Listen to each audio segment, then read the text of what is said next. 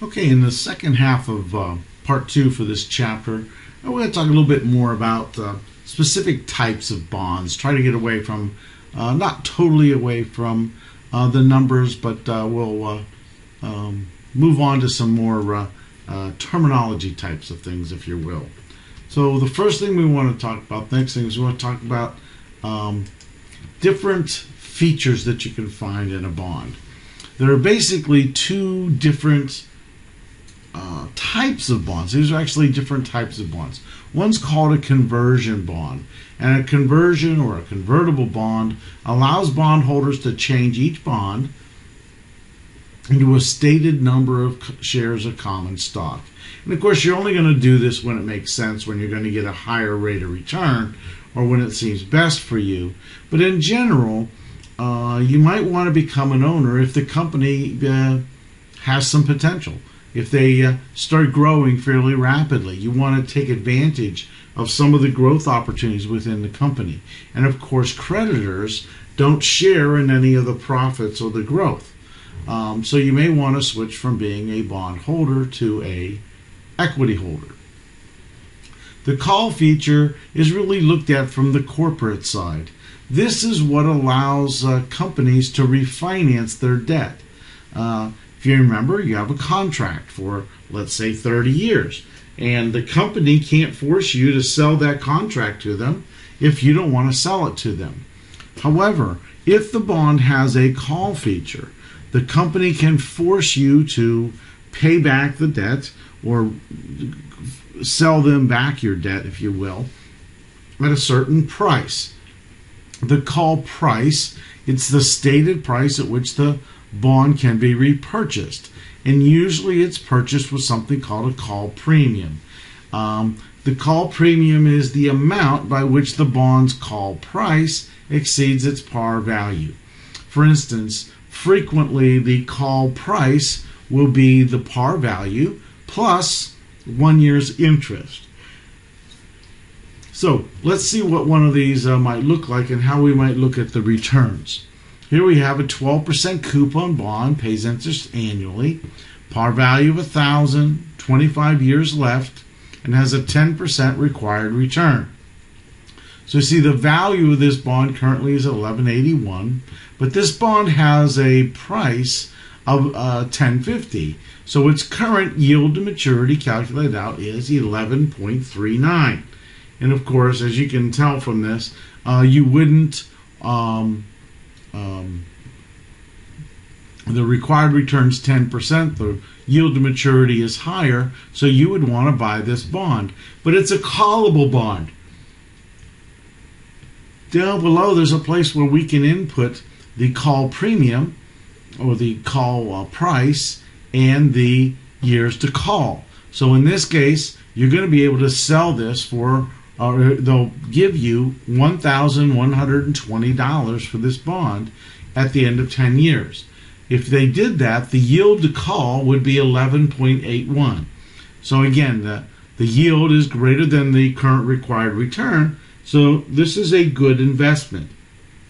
And in fact, you're going to hope that the company actually calls the debt. You get an extra 0.5% if they call in 10 years via this call premium.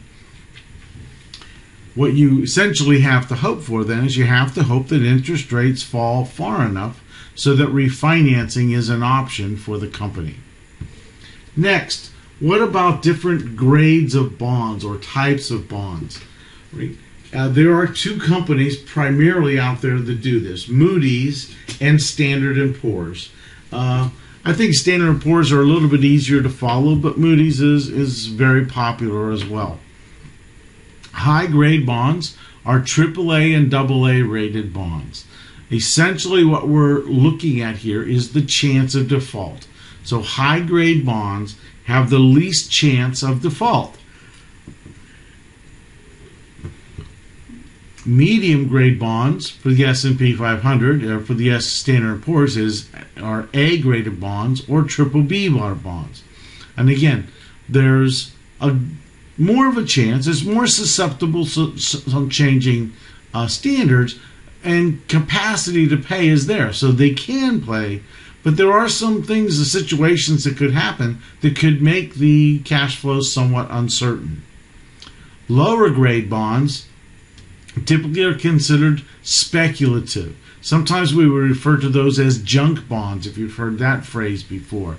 But any of these bonds, the double B's through the double C here, are speculative. There's a chance that these bonds won't pay any of the interest and or principal.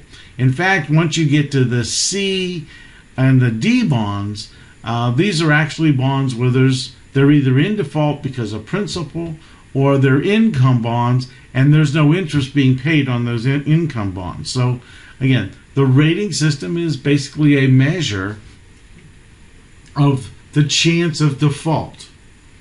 So let's talk about different types of bonds. Obviously, the government issues debt. We refer to state and local government debt as municipal securities.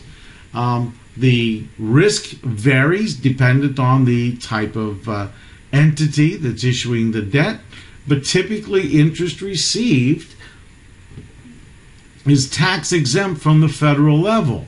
So if you think about this, I mean, if you're in a high tax bracket, you would like to buy municipal securities because you don't pay federal taxes on this. Now, interest is frequently paid at the state level unless you actually live in the state that issued this. So these could actually have no tax at all if you if you buy the municipal bonds from the state in which you live. Treasury securities are obviously federal government debt. We have T-bills that are very low maturity, 1 year or less. Treasury coupons or treasury notes are typically coupon debt. They're typically, we refer to them as 1 to 10 years. And then treasury bonds are those types of instruments that typically have a length of time or maturity that's greater than 10 years, up to a maximum of 30 years for government bonds.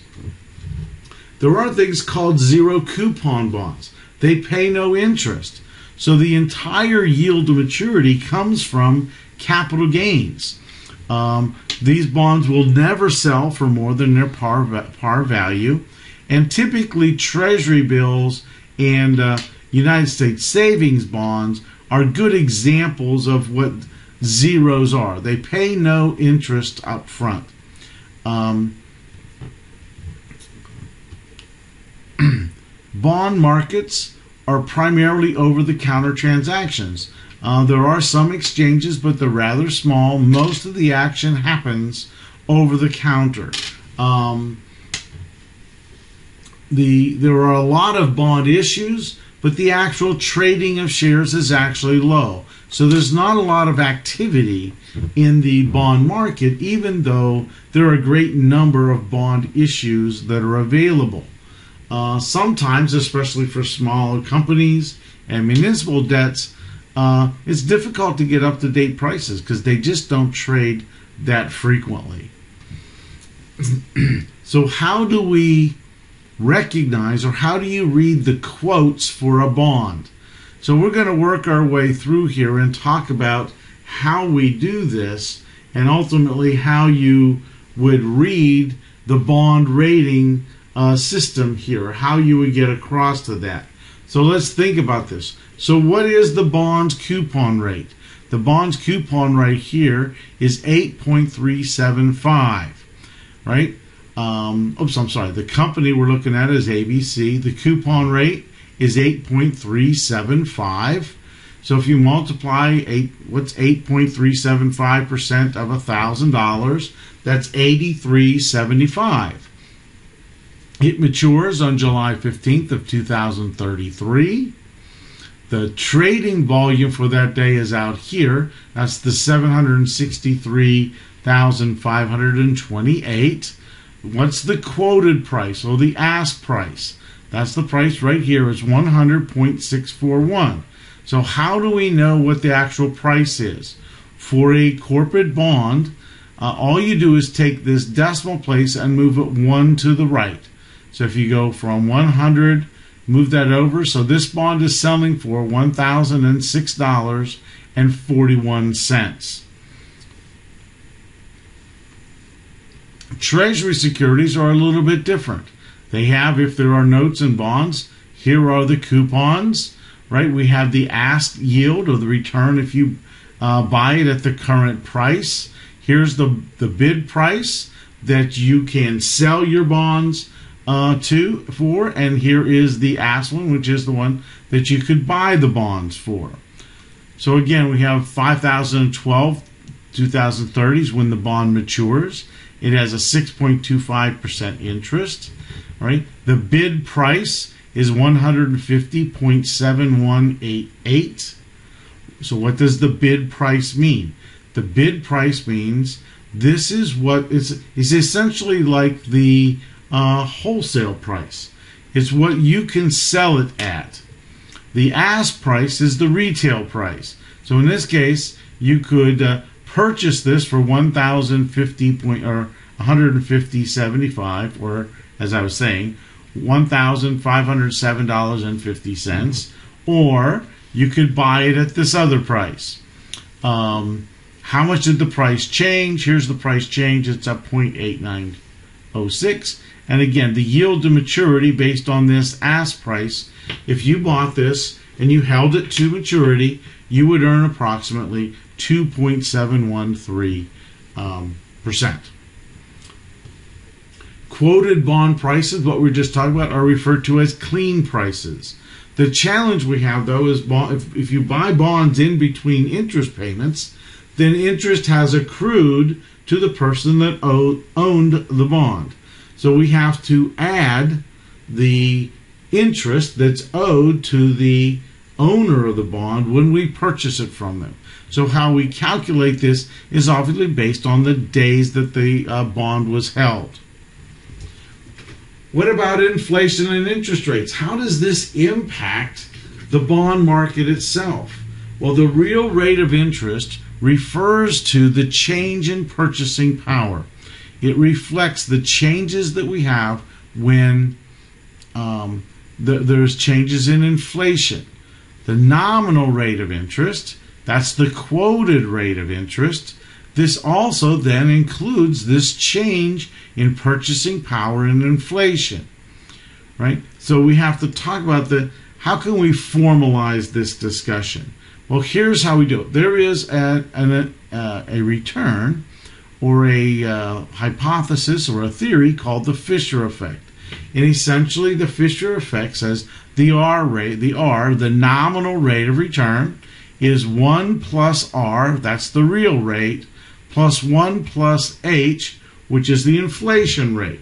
So this nominal rate, which we will ultimately call the risk-free rate, if you take these parentheses, take this number and subtract 1 from it, take that, do this product and subtract 1, that would be the nominal rate that would incorporate the changes in inflation.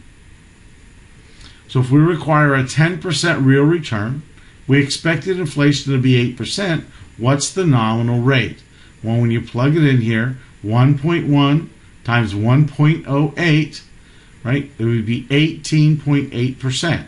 So the approximation of R is the 10%, right, plus the 8% gives us the approximate number of 18%.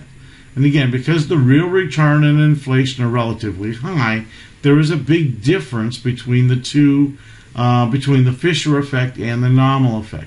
But with lower numbers, lower real numbers and lower inflation, the differences won't be that outrageous. So how can we find this information, or how can we utilize this information? There's something called the term structure of interest rates. And the term structure is a picture of interest rates based on the maturity and the yields of those interest rates. And I wasn't prepared to do this, so give me a half a second here to catch up here, and we'll be right back. So what I wanted to show you here is actually out on Yahoo Finance what this looks like. So if you go to Yahoo Finance, here we are at the website, and you want to go down here on the left hand side, you'll see something here. It says market data. When you click so on market data, it gives you an option for bonds. So click on the bonds, and what we see here is actually what we're talking about. The term structure is this table. In fact, it's really the first two columns. It represents the yield to maturity if you buy a treasury security that matures at this time frame. So right now, if you bought a 30-year treasury bond, you would earn 2.51%. Now, on the right-hand side here is what's referred to as the yield curve. The yield curve is a picture of these two columns. So it just takes the table and converts it into a picture. If we have a yield curve, right, that is upward sloping, we refer to that as a normal curve. That's what we expect to find normally. Essentially what that tells us is that long-term debt has a higher return than short-term debt. Occasionally, though, it will be inverted, that there'll be a downward slope.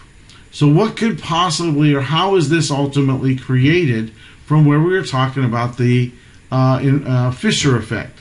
Here's the real rate of return on an investment. Copied onto that is the inflation premium. So what adds then to this inflation premium? You see that it's an upward sloping curve because inflation does get higher as inflation goes out. But we also then have to incorporate or add any kind of interest rate risk premiums that we might have. So that ultimately gives us this nominal interest rate. So this could be cause for lots of reasons why there is an upward sloping curve, if you will. But it could be, we're just saying upward sloping means there is some interest rate risk and there is an inflation premium that is growing. We expect inflation and therefore interest rates to increase in the future. Downward sloping would be the difference. We're expecting inflation to decline. The real rate's not changing, but inflation's changing. And of course, there still could be, maybe even the same magnitude of interest rate risk. But in general, what we see then is this downward sloping curve, which tells us that investors are expecting inflation and therefore future interest rates to also decline. We can look at a couple of pictures of term structure. You can see this is 1 year ago, and whatever this date was, on January 27th of 2012, and you can see that from 1 year to the next, the curves change. They're both upward sloping, but 1 year ago the curve was higher. That means we had overall higher interest rates over that time frame than what we did in the most recent times. So again, we can look at these yield curves and make some type of a prediction, if you will, of what we think is going to happen to interest rates moving forward. So what things affect interest rates or the returns on bonds? Certainly default risk premiums. Those are typically shown to us in the bond ratings. There's a premium for taxability, right? There is a higher rate, there is a higher return that's going to come to taxable debt than municipal debt, because taxable debt has a taxability premium. What about a liquidity premiums? Sometimes bonds don't trade very well. They're slow traders. So bonds that have frequent trading will have lower returns than those that have less frequent trading. Maturity premium. Longer bonds are going to tend to have higher returns than shorter bonds. So anything else that affects the risk of cash flows to the bondholders ultimately affects the required returns. And of course, if they are elements that we anticipate bad things happening, they will reduce the returns. If they have good things happening to them, then obviously returns will go the opposite direction. Here I have a picture that just kind of shows us. This is yield curves for different kinds of bonds. Here are treasury bonds, followed by AAA bonds, followed by triple B bonds. If we assume that these curves maintain a fairly consistent distance, then we can forecast. If I can forecast Treasury bonds, I can make a forecast on these other debts. So we need to be able to see these pictures and understand relatively how they move together. We would typically think that stocks and bonds move in opposite directions. So when bonds are doing well, stocks are doing poorly. There are just a couple of theories of this term structure. And the first one is something called the expectations theory. Essentially, this says that the rates that we see are determined by the expectations of investors. That is, what do they think is going to happen in the future? So in this case, if you think about it, we have a theory that's called the law of one price. Two things that are identical have to have the exact same return. So if we invest in the United States government for 2 years, let's say we could get a 2% return. We could also invest in the United States government for 1 year and then for another year. So in the first year, if we earned 0.5%, again, not using the time value of money, then in the second year, we'd have to earn 1.5% because these two investments have to have equal returns. So we can formulate investors' expectations by looking at current prices in the market. The liquidity preference just suggests that long-term rates will generally be higher than short-term rates. Why is that? Because people would rather lend short-term than long-term. So if I would rather lend to you short-term, but you want to borrow long-term, how can you get me to lend you money long-term? And the answer to that is, you would give me a higher rate of return. And finally, the market segmentation theory says that the marketplace has a great deal to do with this. There might be times when the returns, when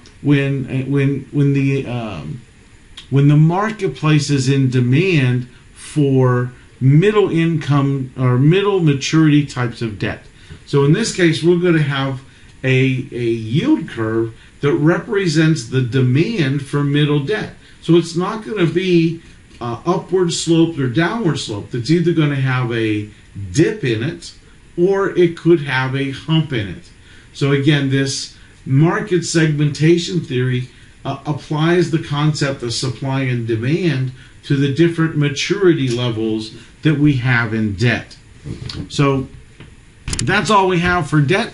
We're going to move on to some more exciting chapters in the coming videos.